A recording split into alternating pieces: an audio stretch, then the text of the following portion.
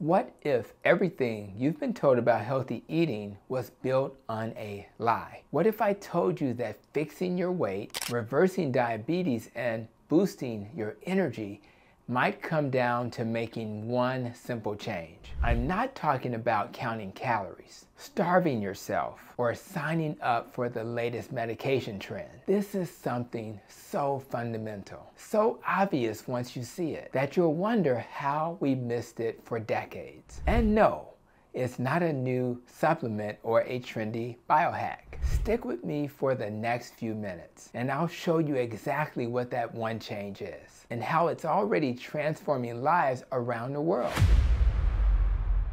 If you are new to my channel, hi, I'm Dr. Tony Hampton, a board-certified family and obesity medicine doc, and I've seen what works and what doesn't when it comes to real healing. And let me tell you, the old food pyramid is part of the problem. We've been told to build our meals on grains, avoid fat like it's poison, and fear meat as if it's a heart attack on a plate. Meanwhile, 93% of American adults now have signs of metabolic disease. Let that sink in. Almost everyone you know is either sick or on their way there. And this happened under the watch of guidelines that told us what a balanced plate should look like. Now, I promised I'd reveal the one simple change that could unlock better health. And here it is. We need to flip the food pyramid. That's it. Take everything you were taught, turn it upside down, and start from a foundation rooted in real science, not outdated fears. A brand new peer-reviewed paper just dropped a food bomb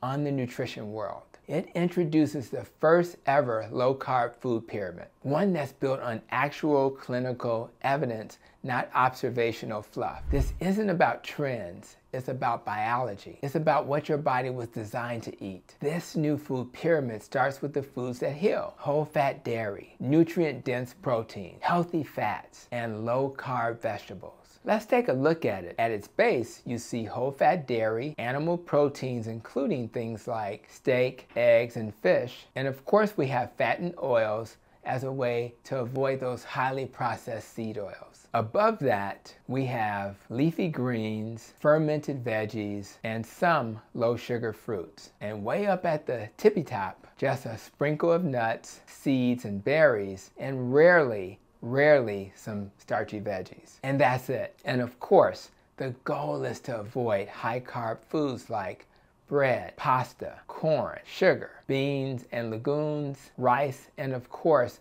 most modern fruit, which is high in sugar. And for those of you new to the low-carb community, since so many Americans consume 250 to 400 carbs per day, the definition of low-carb really starts at around 130 carbs per day.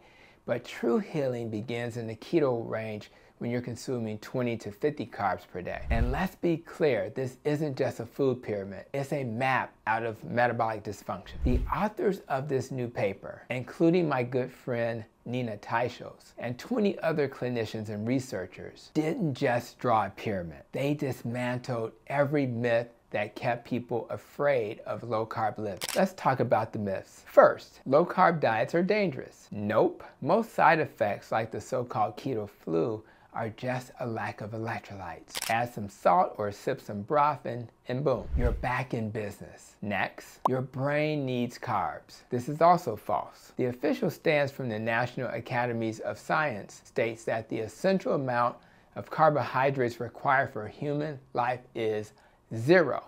That's right, 0. Your liver can make all the glucose your body needs through gluconeogenesis. That's your built-in carb factory. And what about heart disease? Low-carb diets actually improve nearly every marker. They lower triglycerides, raise HDL, and reduce the small, dense LDL cholesterol. And it calms inflammation. Yes, LDL cholesterol can go up in some people, but the paper highlights new studies showing this doesn't translate into plaque buildup or cardiovascular events. So no, your ribeye or ground beef isn't trying to harm you. Then there's diabetes. This one hits home for me because I've helped so many patients get off insulin, reverse their type 2 diabetes, and reclaim their health using a low-carb approach. One study in the paper showed over 50% of patients reversed their diabetes in just 10 weeks, and those results lasted 2 years. all from flipping the pyramid. But maybe you've heard that low-carb diets aren't sustainable. The authors tackled that too. A large survey showed most people could stick with low-carb eating long-term. Why? Because they're not hungry all the time. Protein and fat are naturally satisfying, and low-carb doesn't have to be expensive. Ground beef, leg quarters, butter, and eventually eggs are some of the most affordable foods out there. Even low-carb families in the Bronx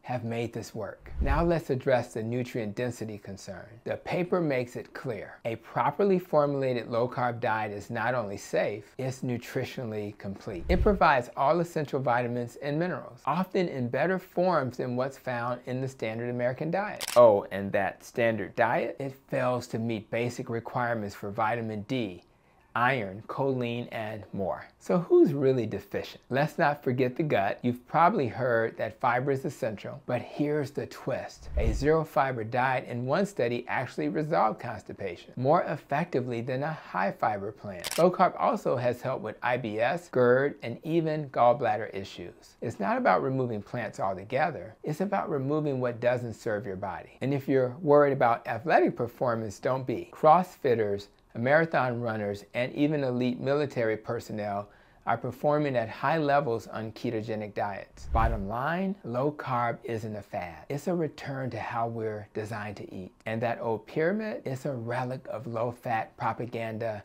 corporate influence, and flawed science. This new pyramid is a blueprint for healing. So what's the one change that can transform your health? Flip the food pyramid. Start at the bottom with protein and fat. Build your meals on real food, not fortified cereal and sugar-coated advice, and you'll be on your way to metabolic health. So if this message resonated with you, if you're ready to challenge the old dogma and reclaim your health, do me a favor. Hit that like button, subscribe, and share this with someone who's still building their life on the old pyramid. And don't stop here. Watch my next video where I explain why eggs, not apples, should be the real doctor-recommended food to eat every day. You don't need another diet. You need a revolution. Flip the pyramid. Fix your health. Let's make low-carb common sense again. I'll see you in the next video.